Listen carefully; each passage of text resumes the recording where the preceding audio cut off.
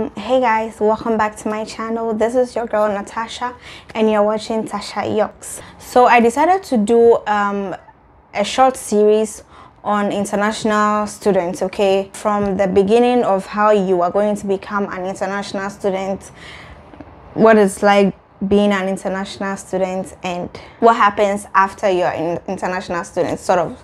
So we're going to start with how to search for scholarships or how to secure scholarships abroad, okay?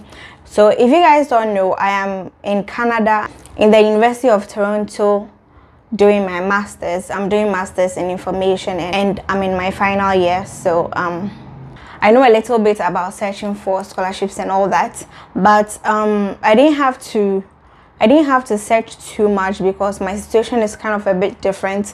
So I asked a few of my friends who really spent time searching for scholarships and they got them. One of them is in the UK and one of them is in US. So I would be giving you guys my tips, and then they would also be giving you guys their tips on how to secure a scholarship. So just mind you that some of the points may be repeated for all of us, but I think that would show you the authenticity of those tips because maybe you worked for all three of us, okay? So yeah, let's get right into the video.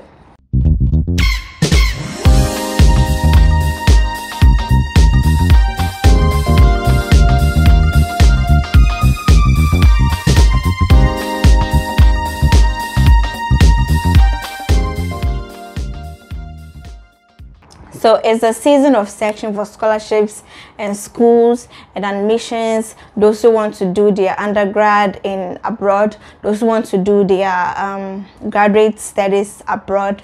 So this is what this video is all about.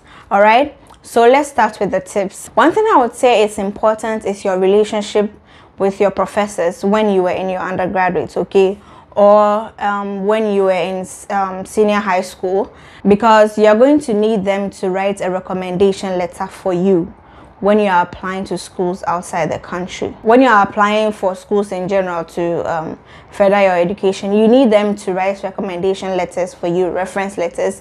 And when they know you academically, they know you as a person, they can help sell you better to the school you are applying to, okay? The recommendation letter would sound personal because they have a personal relationship with you, they know you, okay? But there are certain situations where you could ask a professor or a lecturer to write a recommendation letter for you and he doesn't know you. When you were in school, you were sitting at the back, you don't talk to anyone, you don't answer questions in class, so they don't know you, and then they just give you a general recommendation. And let me tell you that schools know.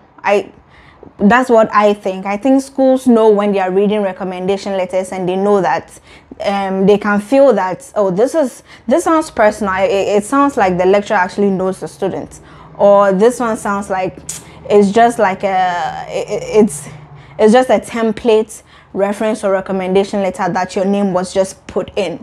So I would say that your first step is to be able to have a relationship with at least two of your professors in your previous level of education.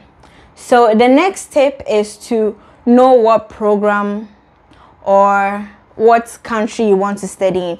Know what you want to study. If you want to be doing MBA, know that, oh yes, decide, okay, I want to do MBA because you have a background in business administration. Do you get it? Or if you want to do any science course, know that you want to do science course, then your search would be narrowed and then it would be easier for you to search for which schools offer the programs you want to pursue.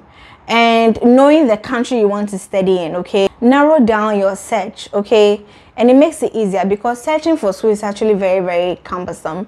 So once you know your program, once you know your country, then you search for the schools, right? When you find a school, search for the school's requirements on the program you want to pursue, because the requirements vary from faculties to faculty. Okay, it's an entire university, but requirements for courses or programs vary from faculty to faculty.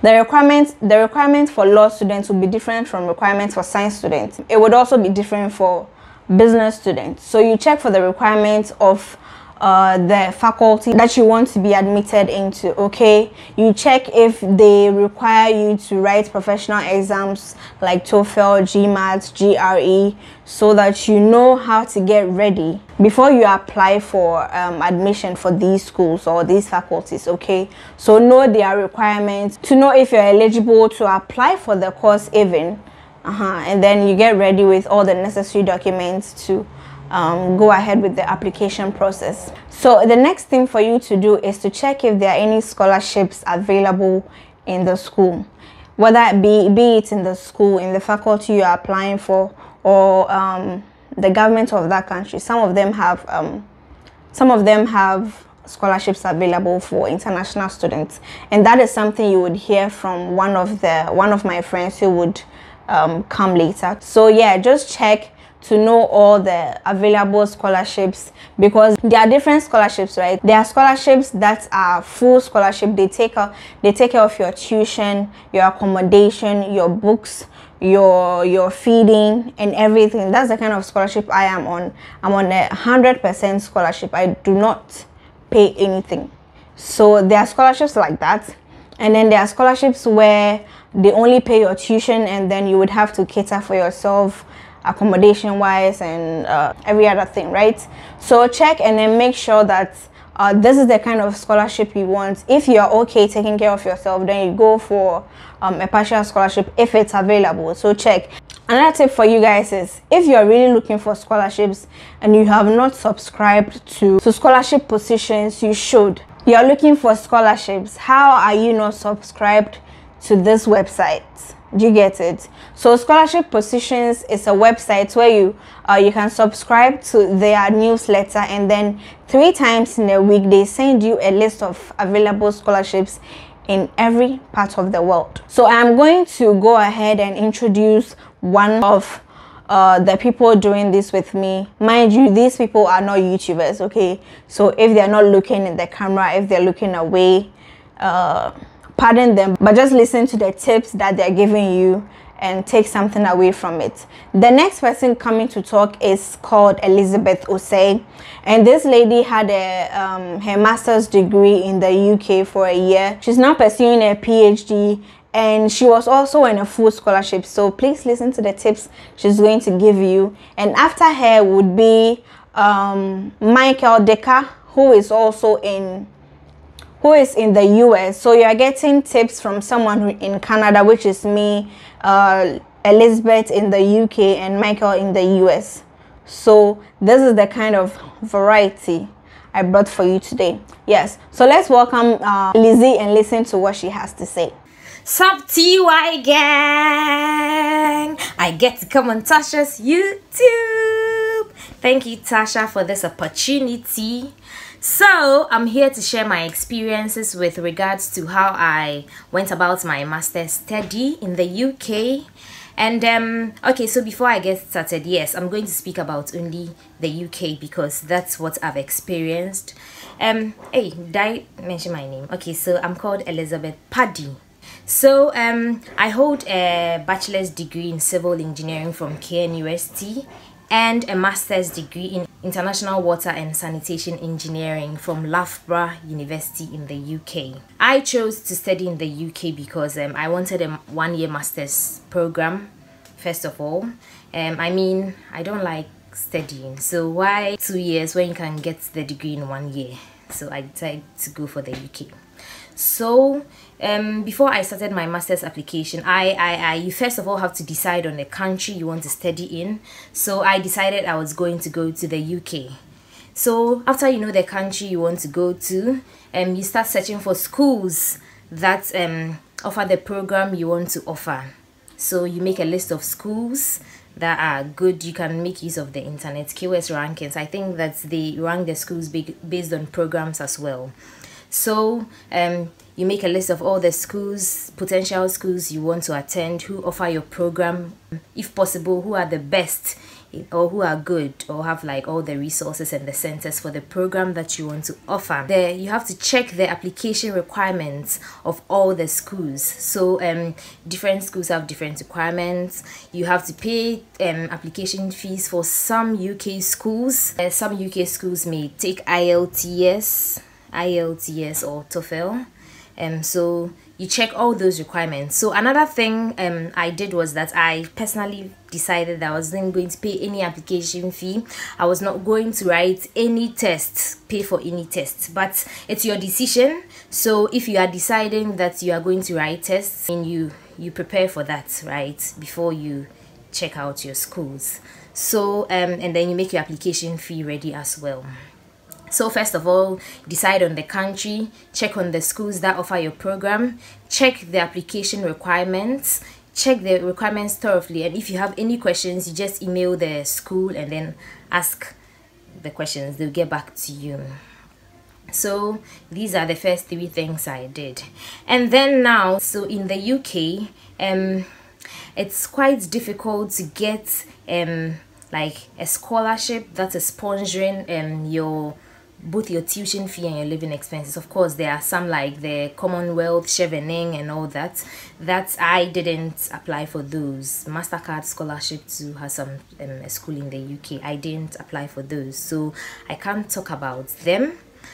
But what I did was that amongst the schools I had listed, I decided to look for schools that have tuition scholarships, so full tuition scholarships. So they pay your fees and then you find a means to cater for yourself. You can work, or maybe you can support yourself. Your family can support you, but they can't pay like the fees and everything. So if you have the fees catered for that school, or you have a relative in the UK or in the hood, like where your school is located, that the person can support and all that. I checked whether those schools I had applied for have 100% tuition scholarships. So most of the UK schools do, and most of the schools have like a scholarship part on their websites where you can check out the scholarships, or you can just email the schools and ask them, you want to find out if they have 100% tuition scholarships and all that. So that's what I did. So my school Loughborough University has 100% tuition scholarships for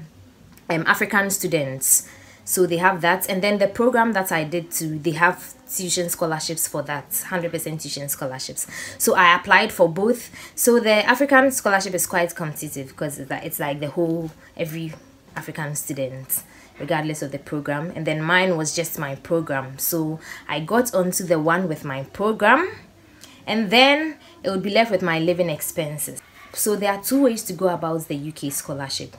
Either you search for 100% tuition scholarship and then you find a way to cater for your living expenses, or you just apply to the school. When you get the admission, then you apply for the government scholarship. So we have the GETS Fund, Ghana GETS Fund foreign scholarship. They sponsor people to go abroad for master's study, or GNPC, Ghana National Petroleum Corporation scholarships. So for those, sometimes the calls come very late, or when they come, like they open the applications for like a week and then they close. So you have to like keep following up, calling, going there and all that. So these government scholarships, especially for the GNPC, your chances of getting are higher if you already have like 100% tuition scholarship. So I applied for the GNPC scholarship, and because my tuition fees were being catered for, I was able to get my living expenses. So they paid for my maintenance, my tickets, like a visa and everything. So at the end, I didn't have to pay anything. There was nothing involved. So that's about it. Yeah.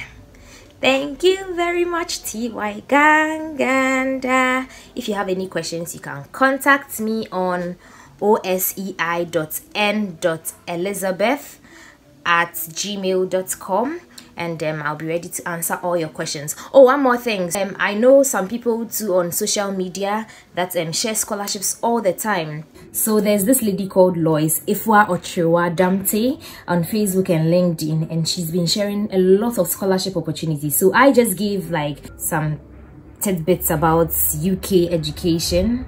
She has like all over the world, Canada, USA, all over the world. She's always sharing scholarship opportunities, giving tips. She has this thing called Scholarship News in Brief. So every Saturday 6 p.m.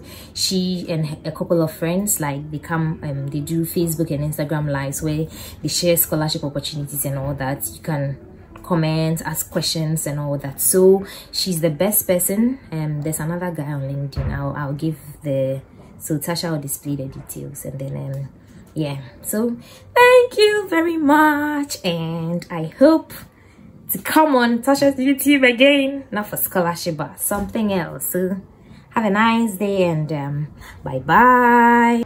So you guys heard what Lizzie had to say. Yeah, I would put all the information she gave in her video in the description box, so make sure to check that out. Our next person is Michael Dicker from the US. Today I'm here to talk about applying for scholarship in the US. I'm pretty sure everyone is interested in applying for scholarship, but all I have to say is it's quite a simple process, at the same time a tedious one. In order to secure a scholarship in the US or Canada, which I'm very familiar with, first of all you have to get very good academic grades. So with respect to my school, we normally deal with classes. So with the top-notch academic grade, we have the first class, and then the least requirements for any school in the US is second class upper, which is normally a 3.0 GPA, and then the best you could ever have is 4.0. But that is not enough. You normally have to go beyond a very good GPA to also having a very good credential. It has a very good work experience, or let's say internship experience with regards to the field of study in which you are willing to take in the US. Now, this is quite different with undergraduate, but with graduate study, you have to prove that you are very knowledgeable in the field in which you intend to study. Now, navigating your search in the US, it's very difficult because there are over 2,000 schools in the US.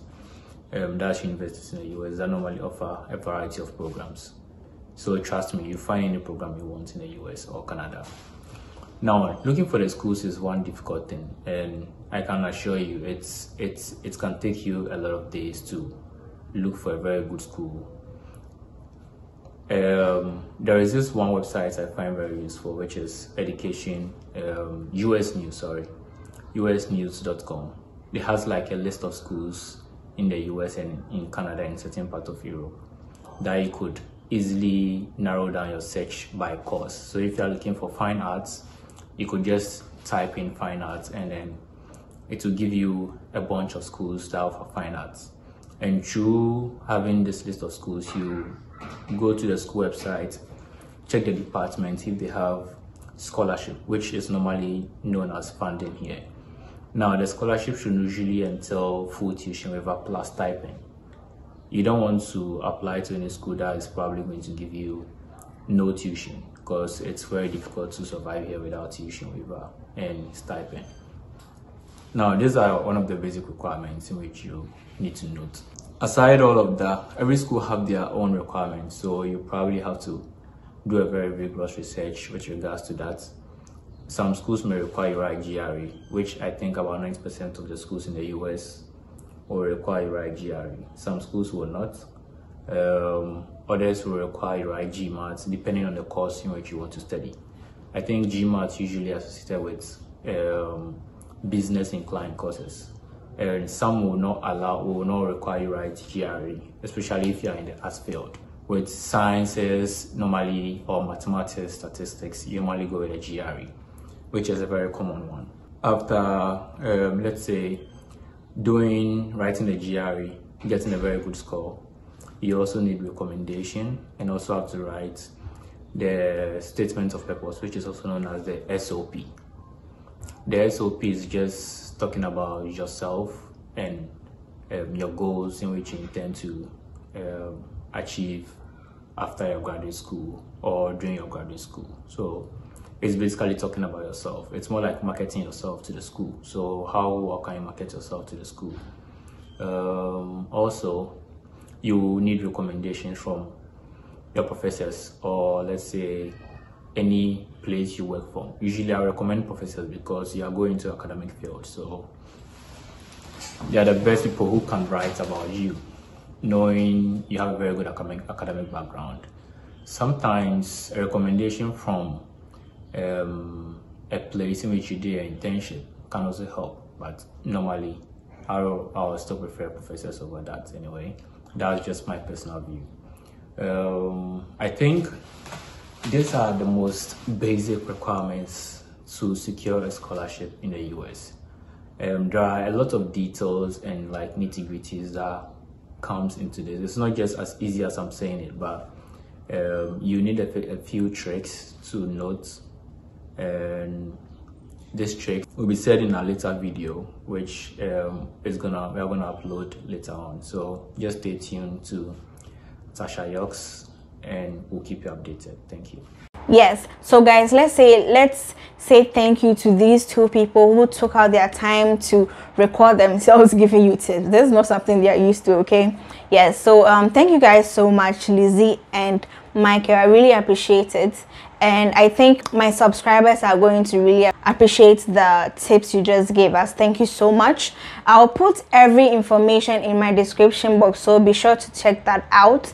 And as Michael said, you would see a lot more tips in our next video. So my next video is going to take you guys through how to really search, okay? I'm actually going to take you through the practical process of searching for scholarships, searching for programs and everything. I would be on my laptop and I'll record my screen and show you guys how it all goes. That's what I'll be doing in the next video, so I hope you guys will stay tuned for that. And yes, if you think this video was helpful, please give us a thumbs up, because it was in partnership with some people, you know. Yes, so please give us a thumbs up and subscribe if you haven't already to see the next list of things on my list for the international student series. And I will see you guys in my next video. Don't forget to subscribe. I'll see you guys later. Bye.